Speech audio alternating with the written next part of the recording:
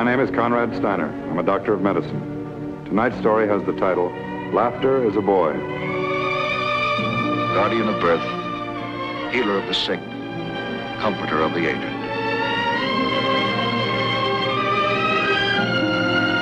And the qualities of the worthy physician are three: the eye of an eagle, the heart of a lion, the hand of a woman.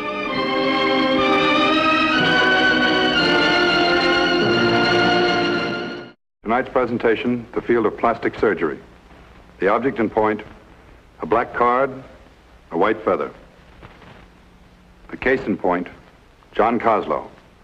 He's 8 years old, and for reasons that will appear obvious, he's already made up his mind that he's lived too long. Whatever hope for the future he might have rests in the hands of 6 people. 5 of them the boy has never met before. The 6th, John's older brother, Pete Coslow. Pete is 16 years old. He's in his sophomore year of high school. He has one main interest in life, his brother.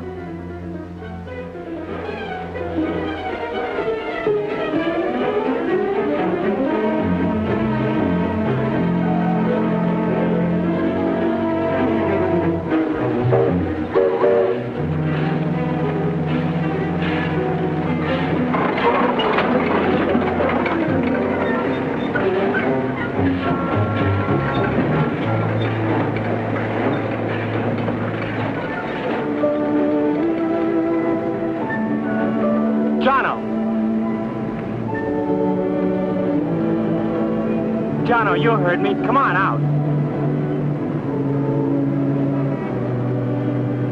Uncle Al's got supper ready. Who do you think you are, anyway? You got no business in these yards. You're liable to get killed. Come on.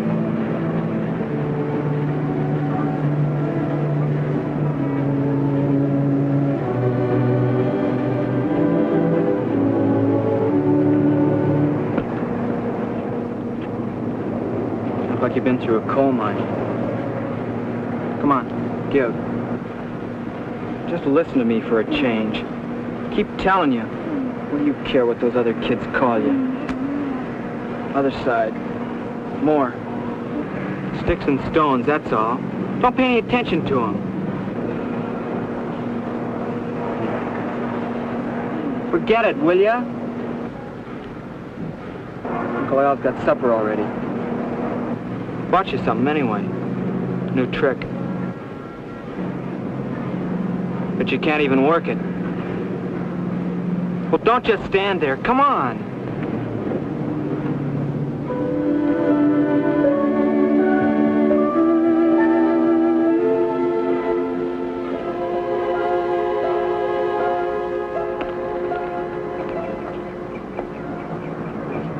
Hey, Dad, there's a kid. It's him, all right. Hiya, Doc. Quack for us, will ya? No kidding, Dad. He's funny. Just like the guy on television. Go ahead, Duck. Quack for us, will ya? Quack, quack, quack. Quack, quack, quack. Never mind, Jonno. Go on in the house. Quack. Will ya? Quack, quack, quack. Make him shut up, will you, mister? That's how you doing. Just like Donald does. Like you did the other day. Quack, quack, quack.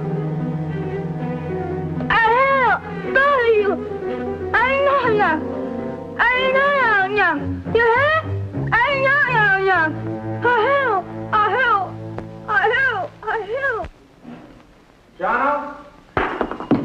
Breakfast is almost ready, you hear? Yeah, okay.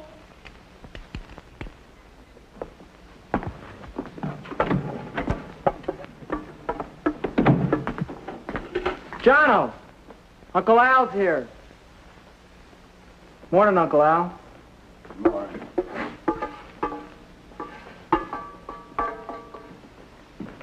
Saturday morning. Got scrambled eggs for you. Yeah, good. How'd it go at work today? Okay? Same. Punch the clocks, make the rounds. What's different for night watchmen? Same thing all the time. Did you find out about it for me? Find out about what? The nurse at the school. Did you talk to her? Oh, yeah, she called me on telephone. What'd she say? She told me name a place to go. She say, maybe they do something for Jonno, maybe not. She don't know. Where's the place? In my jacket.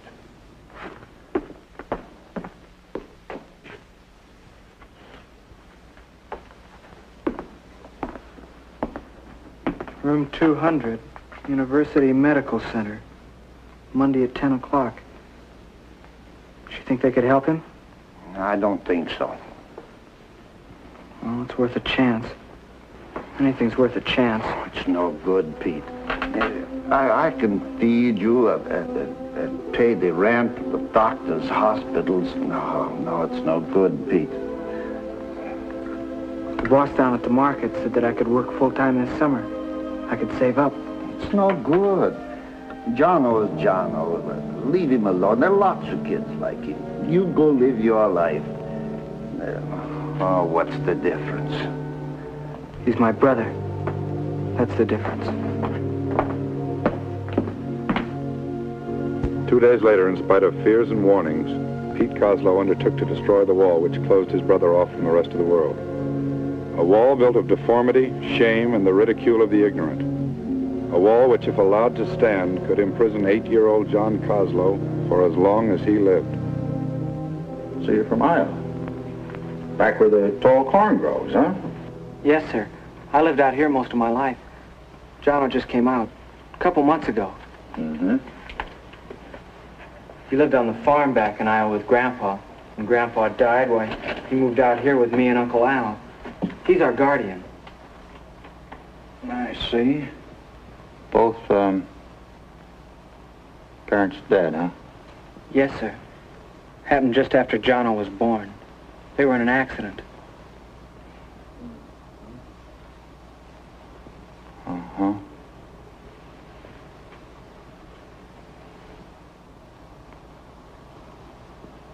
Tell me, John, do you catch a lot of colds? Sore throats? Earaches? Huh? Yes, sir. All right, now. Open your mouth. Open it wide. Wider. That's fine.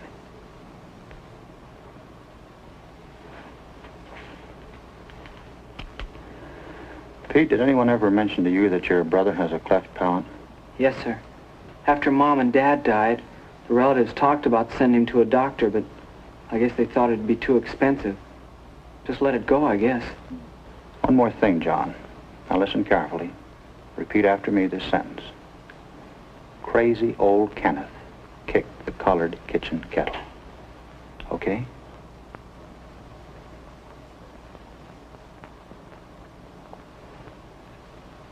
Crazy old Kenneth Okay.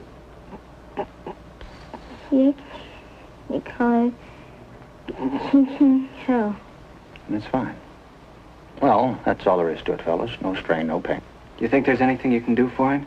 I think so. John, would you like to have me operate on you if it'd help you to speak better? Yes, sir. Do you think that'd do it? I mean, do you think that'd fix him up? Well, not completely. An operation would give John new machinery to speak with. It doesn't end there. It'd be up to you, John, to learn how to use this new machinery. Be kind of like getting a bike for Christmas. Now, that bike wouldn't do you much good unless you learned how to ride it, would it? Understand? When would you be able to operate, Doctor? Probably 2 or 3 weeks. I'd have to get written permission from your uncle before I could operate. Have him get in touch with our office, would you, Pete? I'll tell him to call. Right now, I'd like to have the other doctors in our staff examine your brother. Okay, John? Come on. Oh, just a moment here. What's the matter? Well, I thought I'd examine that ear pretty carefully.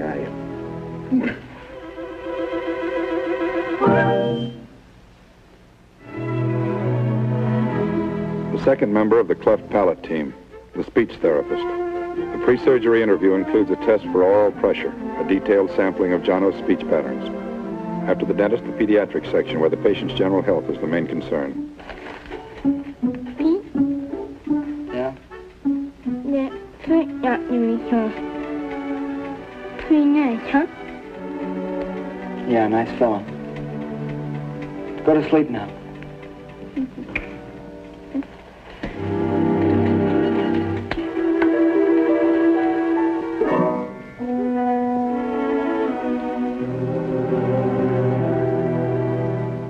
Now here, as you can see, is a diagram of a normal mouth.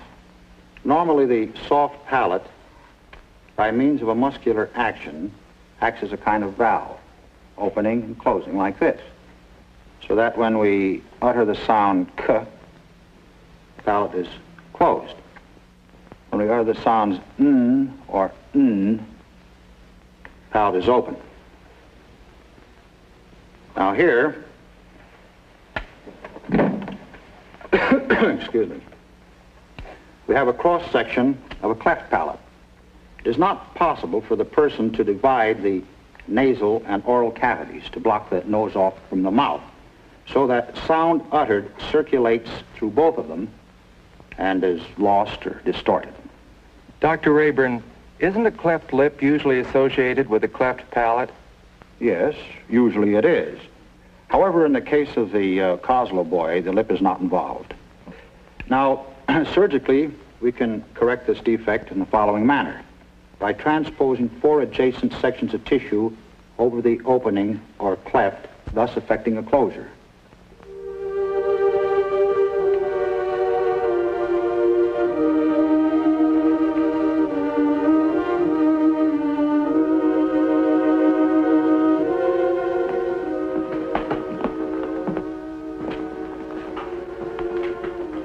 He's all right.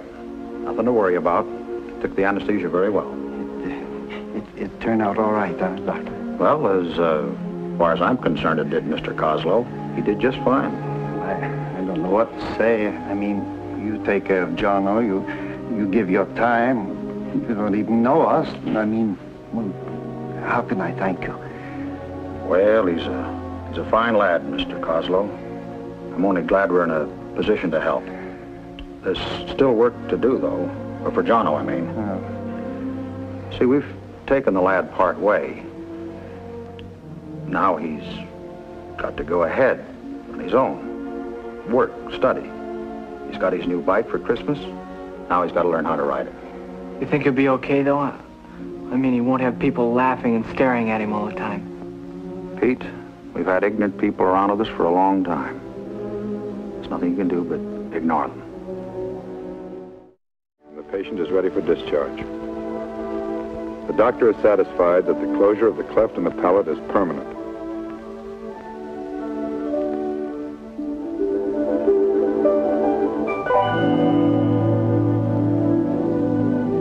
The first step is completed.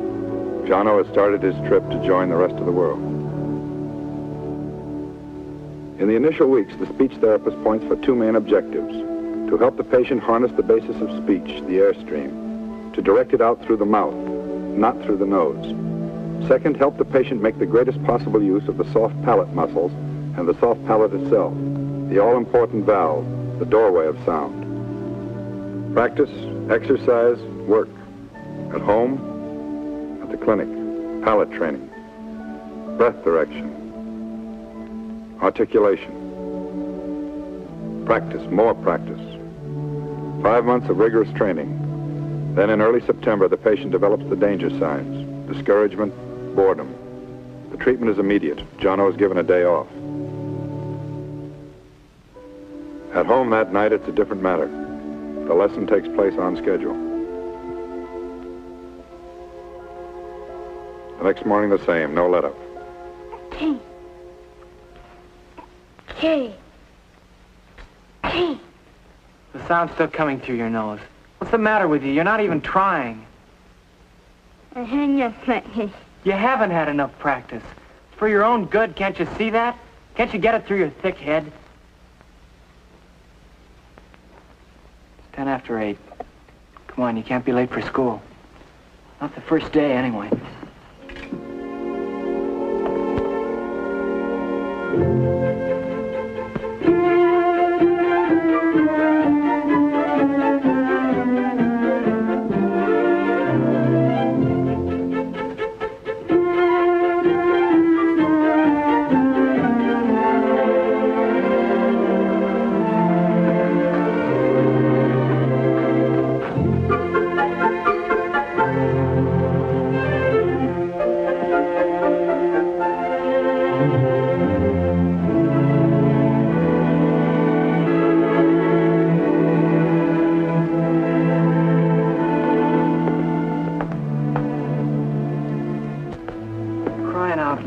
quit looking so scared.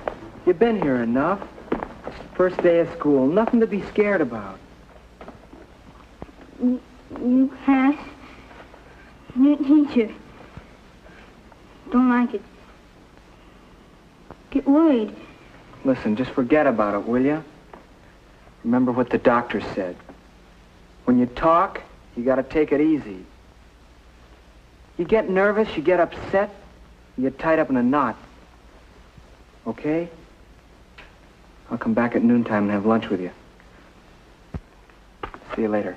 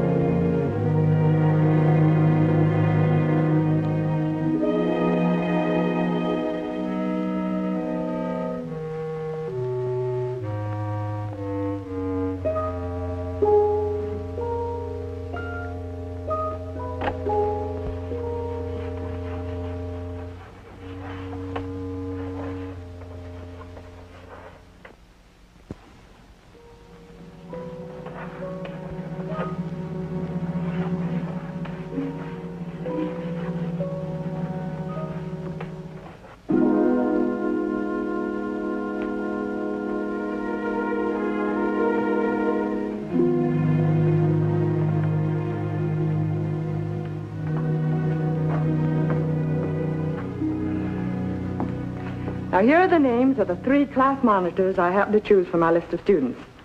Now, when your name is called, will you please stand up so the rest of the class can become acquainted with you? First, Fred Tyler. All right, Fred, thank you. The next is John Coslow. John Coslow? Is there a John Coslow in this class, please?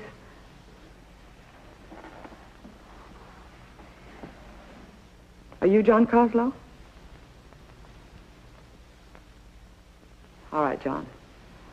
John, I see by your card that you were transferred from a school in another state last year. Would you care to tell the class where that was, John?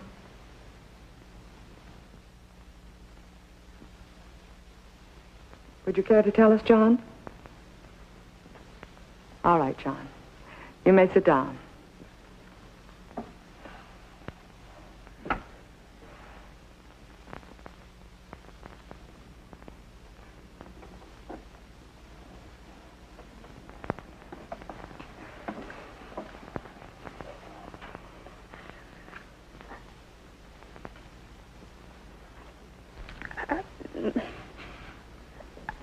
I have her.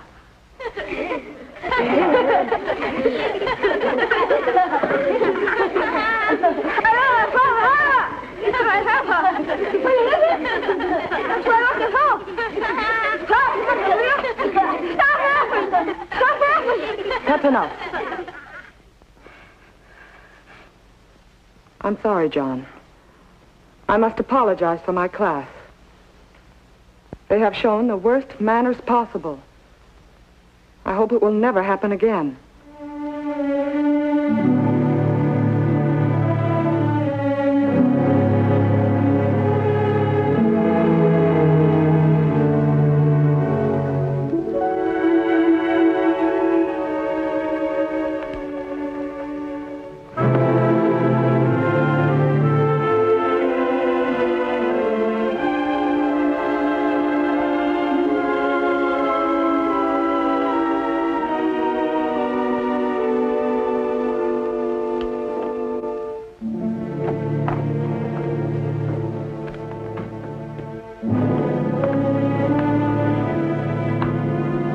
What's this? I thought I told you to start practicing the lesson. It's nothing. What do you mean it's nothing? I'm getting sick and tired of the way you've been acting the past few days. Well, I'm tired, too. Oh, you've been yelling at me. Look, you think I like it? You think I like staying here practicing with you? You think it's fun? You think I like it? No, Patsy. What do you mean you're not going to practice? I say you are going to practice. Now give me that junk and get over there and start reading.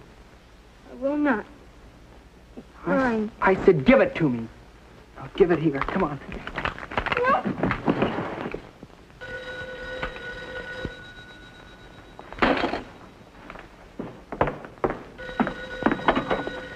Hello? Oh, hi, Red. Yeah, same deal, my brother. Yeah, it's a rough deal. Uh-huh. Well, maybe I'll see you tomorrow. Bye.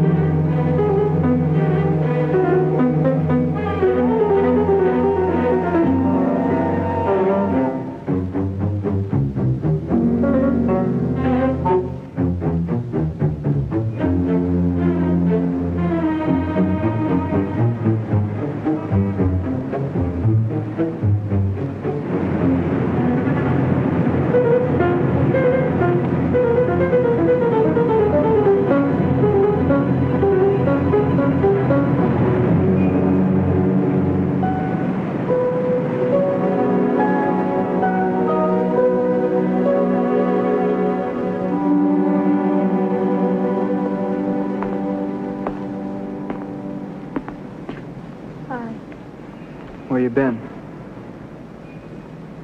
Why'd you hit me? I didn't mean to. It's the truth. I won't hound you anymore, Jonno. Never again. We better go home, huh? Let's ride the bus. I'll pay.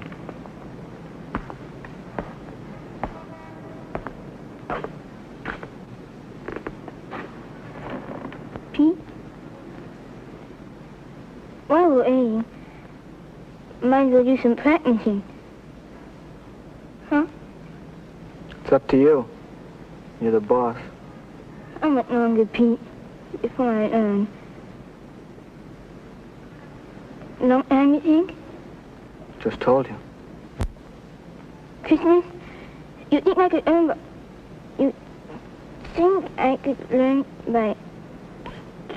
Christmas? Anytime you say. It's up to you. Christmas time. By Christmas time. You want to start the lesson, Pete?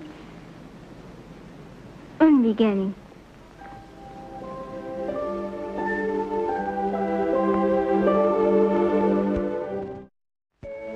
To Jonno, you learned how to write it.